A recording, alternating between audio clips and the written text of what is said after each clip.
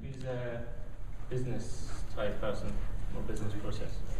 Cool. Well, that's not too bad. I was worried you're all going to be techie and all this stuff. Okay. So I was actually going to give this talk a year ago. I was building a product on top of an API, which is essentially it's a service. It's a company opens up their data, opens up their services. You can request information from them, put it into a nice interface, much simpler interface usually than Google and so on. Create a nice product and sell it. Do something that the original company isn't doing, a little bit of innovation and so on. But it didn't work. And there are certain things about using other people's APIs, other people's services that you have to be careful of. So I'll just tell you a little bit about what I was doing last year. So who knows about the Moo cards? Moo.com, have you seen them? They make very small, very trendy, funky little business cards like this. And essentially, their service is you go to the website, you put in your name, your address, email, so on, and then you pick out some pictures from Flickr, or you upload your own design. It creates a massive PDF. You never see this. This all happens in the background. Prints it out. They cut it up, put it in a little box, deliver it anywhere in the world. You give them €15. Nice little business. Lots of people are using it.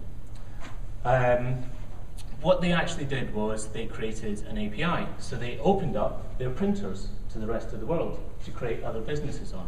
So we could create websites, create products and so on, various different software, and be able to print via them. So I was thinking, this is a nice idea. Essentially, they have the infrastructure. They're going to take the payments. They're going to do all the delivery. They basically have put all the money up front. So we can build a product on top of this and make some money as well. So I thought, okay, what would people want to print? People go on Twitter, they favorite things. They go on Facebook and so on, they favorite things. They go on Flickr and they favorite things. So I thought, all I need to do, create a website, put a little box on the website, you put your information in, hit the button, off it goes, creates the massive PDF, print it out, do the delivery, take the money, I get a little share of the money. So I thought, great. This was around about September. By the time I've done this, it'll be Christmas. Lots of people will be creating little Twitter cards, that kind of thing, buying them for friends. I'll have made a lot of money, and then the following Christmas, I'll be a millionaire. The fashion will have passed, and that'll be okay though. I'll have made my money, I'll have got out. The reason I didn't give the presentation was because 2 weeks before, they then sent me an email saying, actually, we're going to withdraw the API. Boom. The entire service was withdrawn, so the whole business idea disappeared. And that's what you have to be careful of when using other people's APIs. So essentially, it's an interface onto other people's businesses. You use them every day. Some of you may have used Google Maps to come here. You may have typed in the directions from the address here to your own home. It would have given you a route. Essentially, that's using the Google Maps and Directions API. Now, we can build products on top of that as well. If you have a contact page on your website, your developers, they may put in the coordinates of your company. That'll pull in a map. People can move the map around, zoom in and out, and so on. So that's just a very simple example of how you can integrate someone else's service into your own website. It's not a product as such, but it's very common. And Google Maps is actually the most commonly used API. Twitter as well, there's a massive ecosystem of Twitter applications around. Some people, they do it for free, they don't make money, but then there are other companies like Seismic, like TweetDeck and so on, who are making an awful lot of money from either selling clients or doing the data mining on all the information that's passing through the products that they create. This was taken last year. When I went to look at the same page yesterday, there was 100 APIs. And this is just the Google stuff. So if you look at some of these, you've got analytics, finance, calendar, contacts, and spreadsheet. Now out of those, you can pull together a dashboard for a company. You can make a basic CRM. You don't have to install any software in the company. You just pull it all together. I don't think Google's going to go away. I don't think Google are going to pull their APIs. I certainly hope not. So you're on a fairly sound basis there. But rather than build a complex CRM, there are opportunities there to build something quite simple for mid-range customers. And you can do it very, very quickly as well, because you're relying on other people's infrastructure, and Google's is good. It's not just Google, though, of course. I've already mentioned Twitter and TweetDeck. So they have a whole range of products that they built on the Twitter API, which, to be honest, isn't exactly the most robust, but it's getting better. New York Times, they've also opened up their data. In this instance, they're actually using it themselves. So they have created a desktop version of the New York Times, which is free, but then if you want access to certain types of content, then you have to pay for a subscription. So basically, they're extending their reach. And also, all of the links will then continue back to the actual site, where they're getting more views on the site, they're increasing their advertising revenue, and so on. And generally, just to ask, does anyone know of any other APIs that are out there? Yahoo, that kind of thing? No? Okay. Government's in this as well. It's not to say you can't make money out of it, but large businesses have been doing this for about 10 years now. There's now a big movement, certainly in the States. The UK are opening up their data as well. So there are opportunities to create products that will analyze public data, and you can do consultancy off the back of that as well.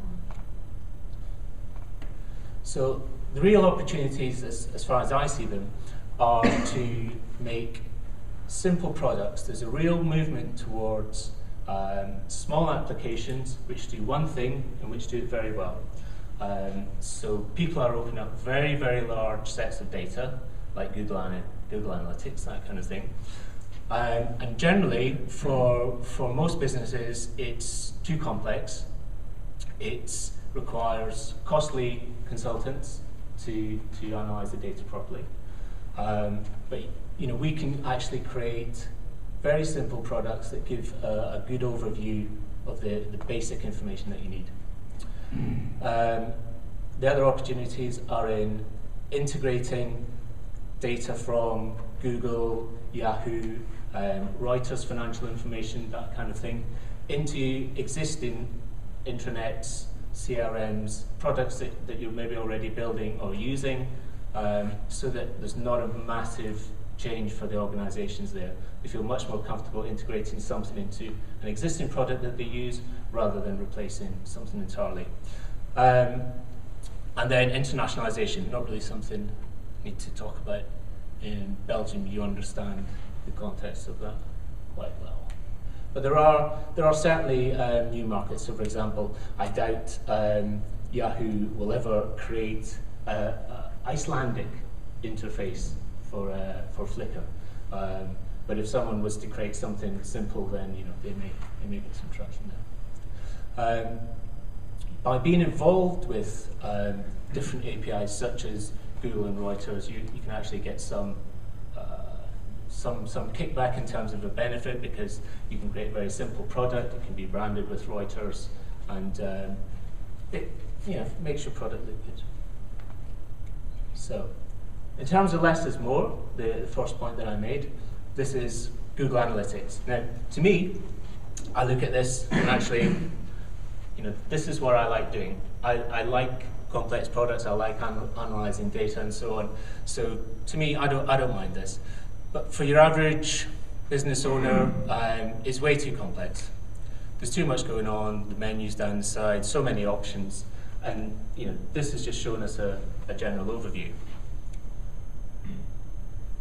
Now, because there is an API onto Google Analytics, a Belgian guy actually created this very simple widget. It sits on your desktop, pulls in the basic overview data that you need, and this one's actually free, but there are some other commercial products as well.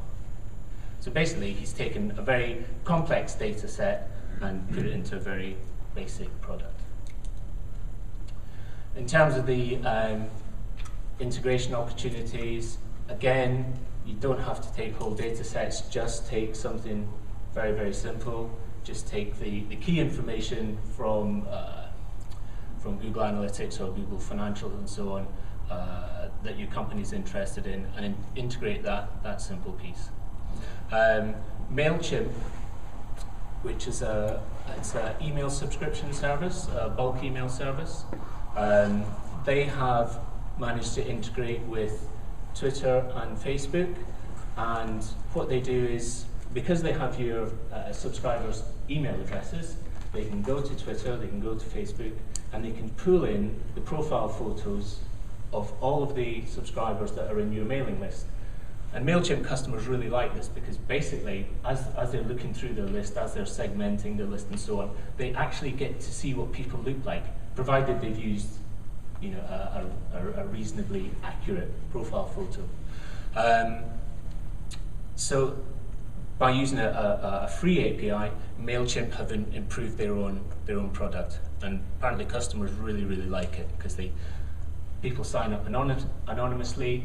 Nowadays also, you're trying to take the minimum amount of information, just a basic email address, to make sure you get as many people signing up as possible, and now you can actually get to see their face, which helps a lot. This company is called Flowtown.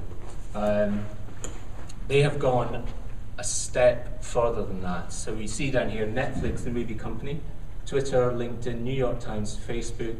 This one is Pandora, music service, Amazon, and Flickr. And what they do is they take a company's mailing list and they go to all of these services, pull in all the information they can find about the people, gender, age. They infer stuff from what films you rent on Netflix. They look at the type of things you're talking about on Facebook.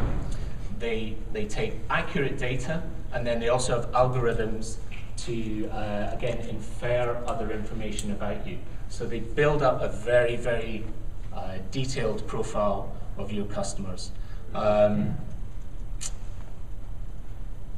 This has always been done to a certain extent in retail, but it's now very, very easy to do. It's the costs have almost been eliminated with services like this. So, again, we're in Belgium. You guys understand about localization and internationalization. So, once you've managed to make a product, a simple product, for example, that looks at analytics or looks at Google Financials and so on, where can you sell it? So there's an entire marketplace from Google, which is particularly aimed at the Google Apps ecosystem. Of course, there's Apple App Store and Android App Store, and there's now a move towards selling simple apps on actual desktops as well. So the next version of Apple is going to have an app store built in, so people are moving away from the choice of looking for software, downloading it, buying it, installing it, to actually just having the choices there in front of them.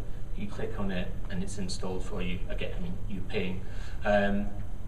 Amazon are going to be opening an Android store, as are, and there's the new Chrome web store as well. So there are now lots and lots and lots of channels for these new products built on APIs. That's technical.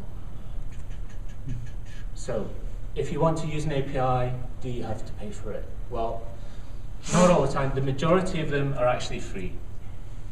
Generally what they do is you'll have free access up to a certain limit. So you'll be able to ask for maybe 50,000 queries on a service each day. Once you get to the enterprise level, then you're going to go beyond that. So they'll generally charge you for that, so that this is how the providers are actually making the money, but you get a better level of service as well. What do they get from it? Well, you generally have to sign up, not so much for Google, but you generally have to sign up to actually use the APIs. So Reuters, for example, so essentially they're building a new customer base. With the case of the New York Times, then they're getting their monetized content into new areas, and also they have to basically be part of this conversations where it's linked up with social websites like Facebook and so on.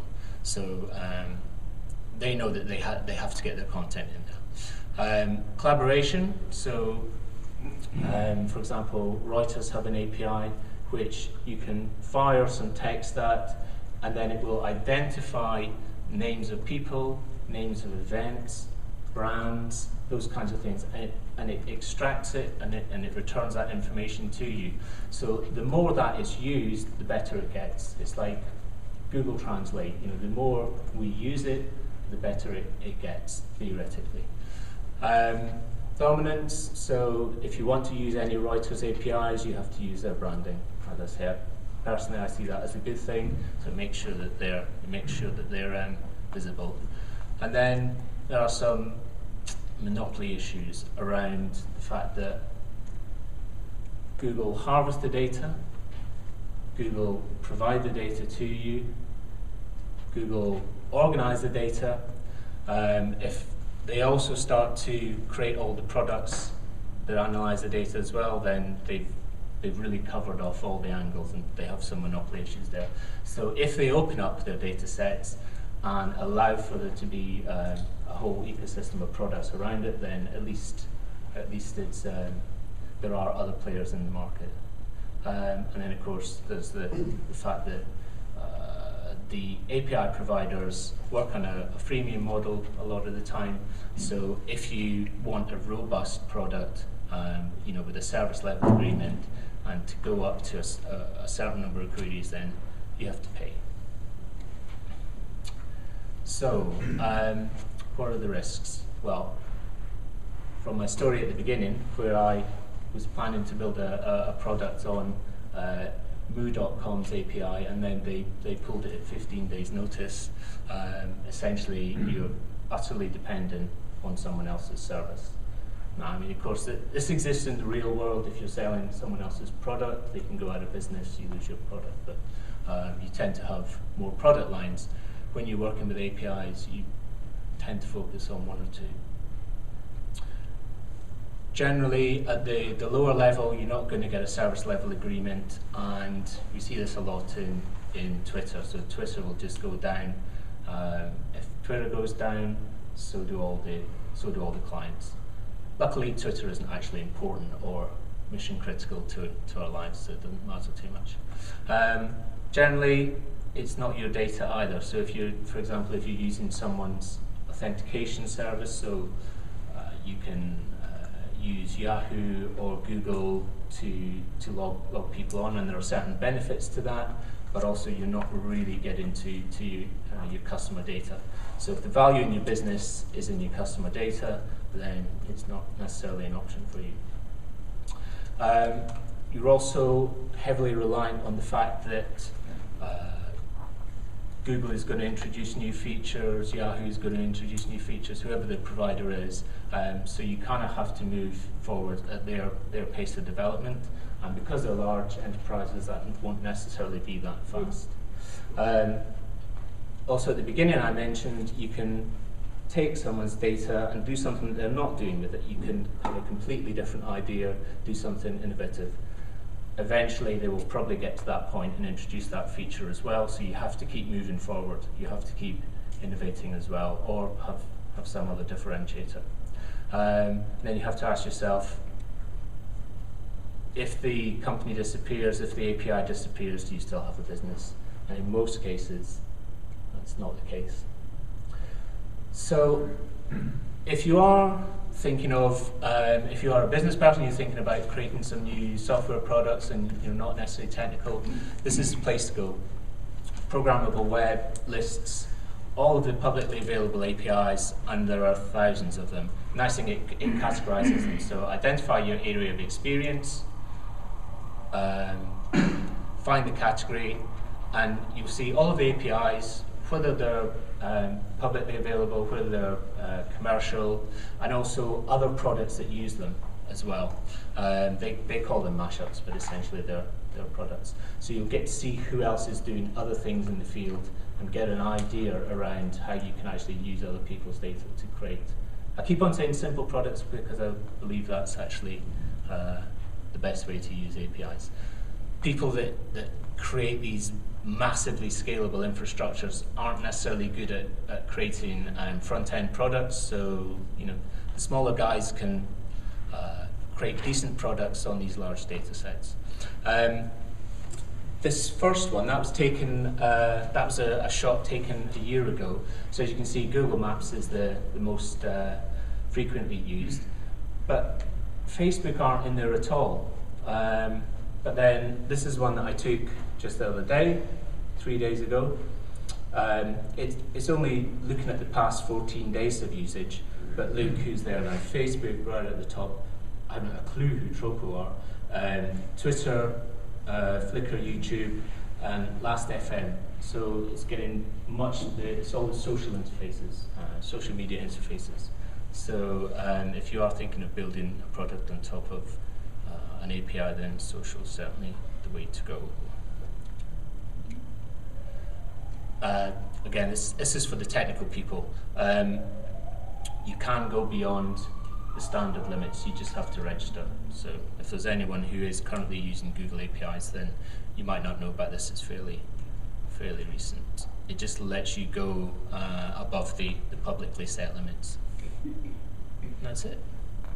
So if you have got any ideas for products that you'd like to discuss, then come and see me.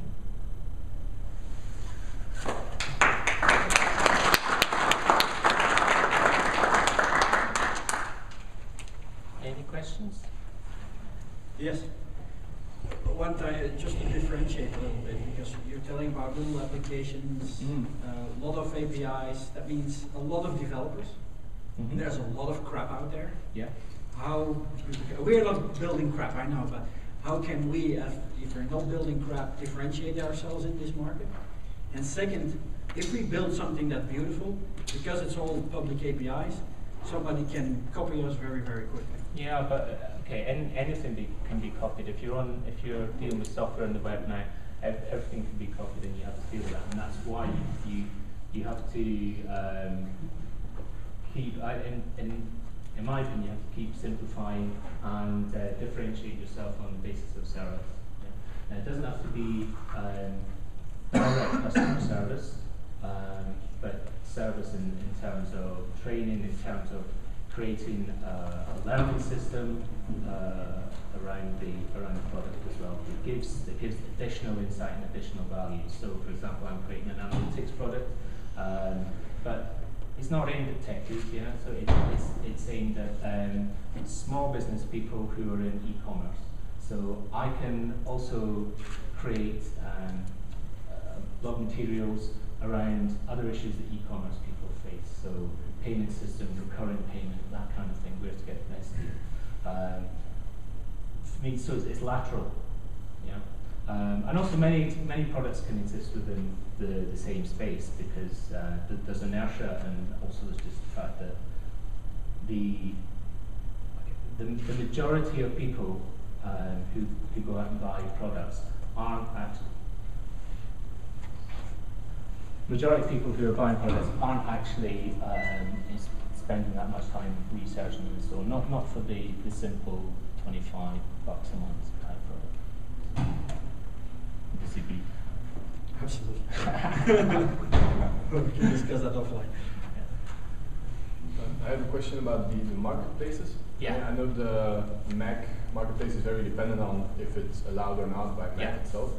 But on the Google marketplace, is there how is you sell your product there, and it's is the entire profit yours, or is it a share model with Google? Yeah. Google will tell you it's free. Yeah. So you have a registration fee. This applies for the Android App Store as well. So you have an initial registration fee, and then they say it's free because basically they want the ecosystem to grow. With an Android app, let's say you're selling it at €3, which is an average price for an Android app. What they don't tell you is the charge goes through Google Checkout, and they take 95 cents. So in actual fact, it's the same as the Apple Store. There's a 30-35% margin there, which is what you have with the Google, with the Apple App Store. So basically the same thing but in another package.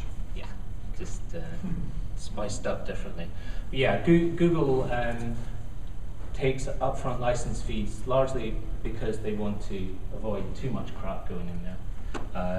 So I mean, certainly with the Android marketplace, it was free initially. Then they started to charge €5 and so on. But and it's more expensive now. I think is it 50 or 95? It's gone up. Basically, they're using an initial barrier of registration to try and filter out some of the crap. But yeah, the marketplace for apps is a good place to be because you can create stuff that can plug into other Google Apps applications as well. Okay, right, Leo says we have to go.